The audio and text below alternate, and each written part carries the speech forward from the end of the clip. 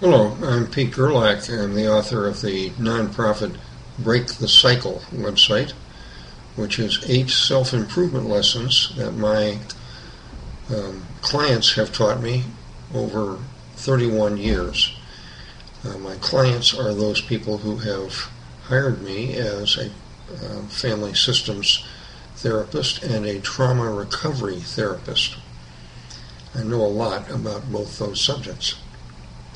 Lesson 4 in my website has to do with improving the quality and the satisfaction of your relationships. What I want to do in this video is offer you some options that have occurred to me across many years about how can you make difficult relationship decisions. There are some tools that you can adopt that can help you do that. Would you agree in your own lifetime that you've been faced at times with some pretty tough relationship decisions, as in, who comes first? My mate or my job or my career? Who's more important to me?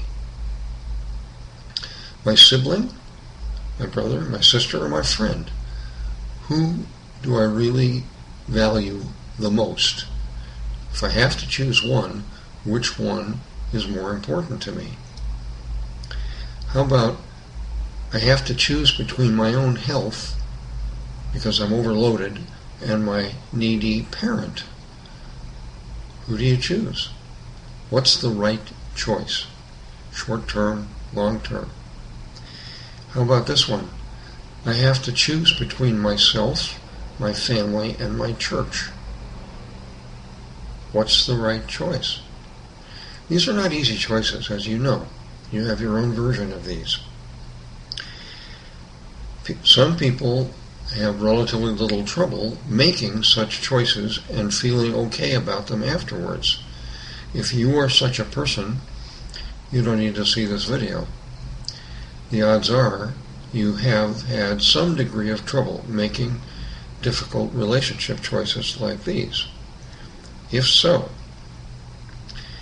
there are several things that are probably making it harder for you to make decisions that you're comfortable with.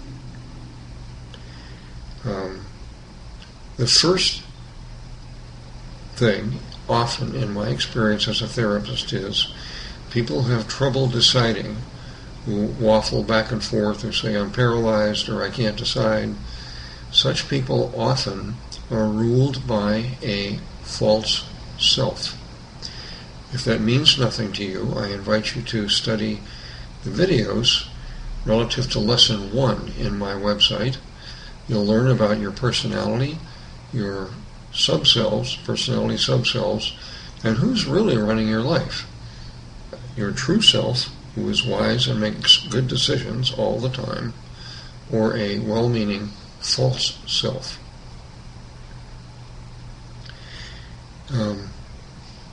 The second thing that often causes people, even if their true self is in charge, difficulty in making these decisions is lack of awareness.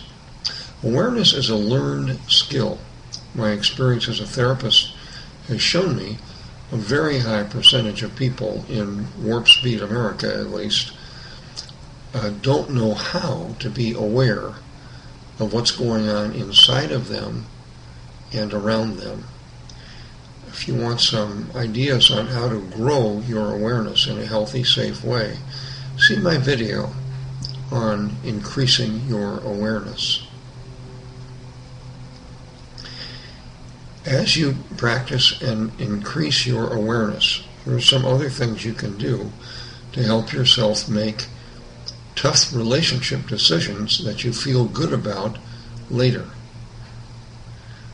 Improve your awareness, and then use your awareness to decide who's in charge of me. When you're faced with a dilemma, a tough choice, make it a practice to decide who's in charge of me right now, who's running my personality, my true self or my false self. If you don't know how to do that, see my Lesson 1 videos, which gives you a clear way of identifying when your true self is leading your personality. Make that a habit, because you'll make your best relationship decisions when your true self is in charge. Another thing that can help: many people have been trained by society, by their church, by their parents, to put themselves second or put themselves last. A useful thing to do in all decisions, not just relationships, is to promote yourself to equal. Promote yourself, capital S, to equal. What I mean by that is overcome the old training that says I can't be selfish. Selfish with a little s means I put my own needs ahead of other people's needs, and therefore I'm bad. That's little s, selfish. I propose the second definition is big S, selfish, which says it is right and healthy for me to value my own needs as much as other people's needs. I'm going to promote myself to equal. How easy would it be for you to do that? Or have you already done that? If not, try it out and notice what happens.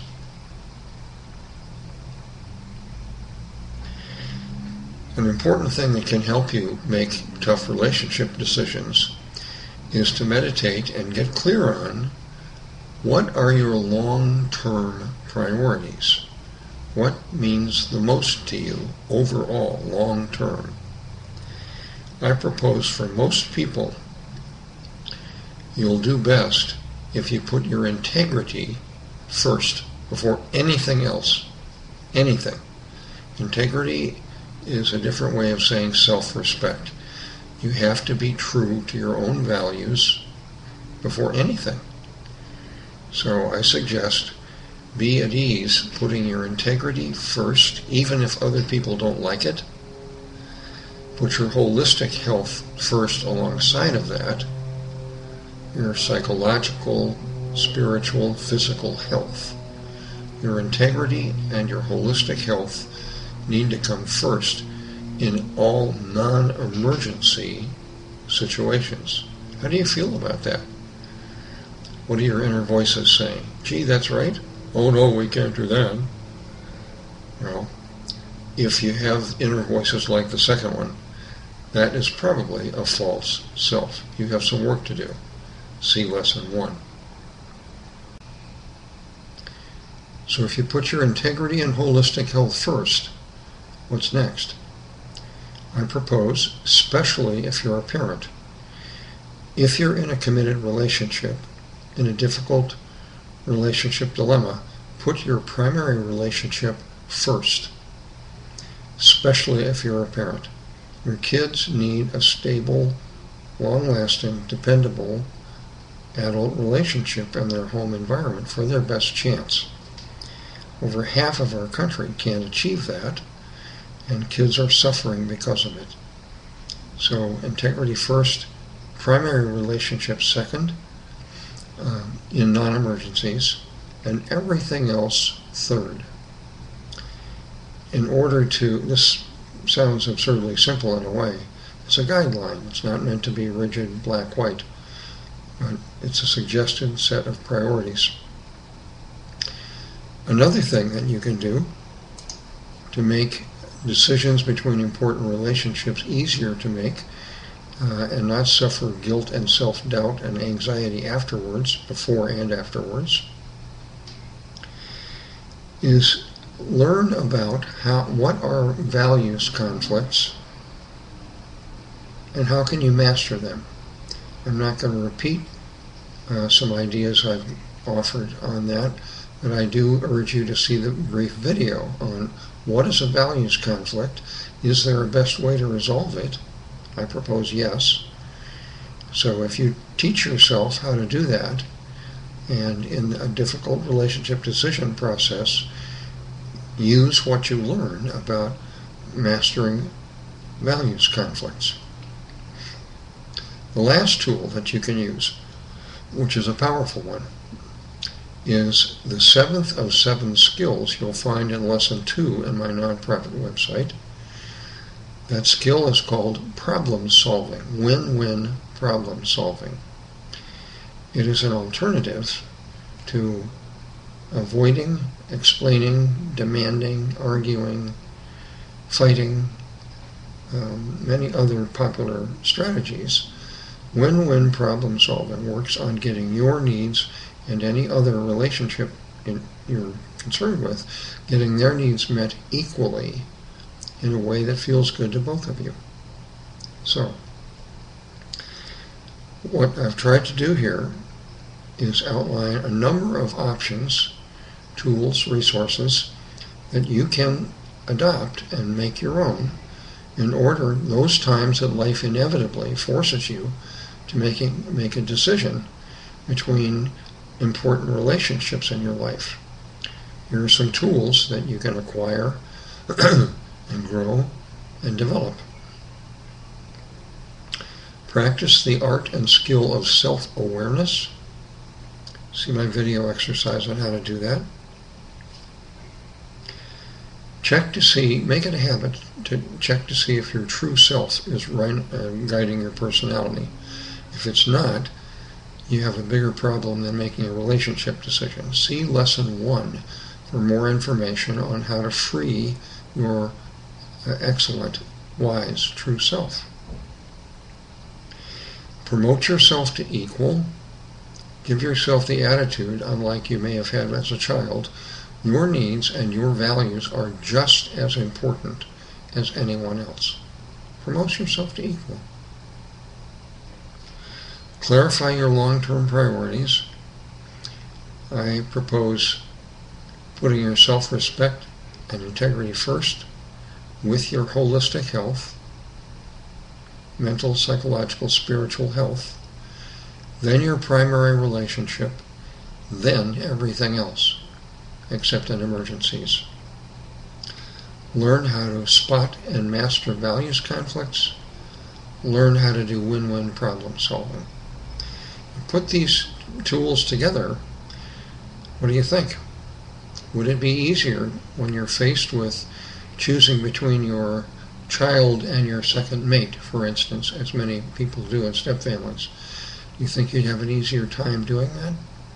I hope you'll experiment with these, learn more about them, and enjoy the results.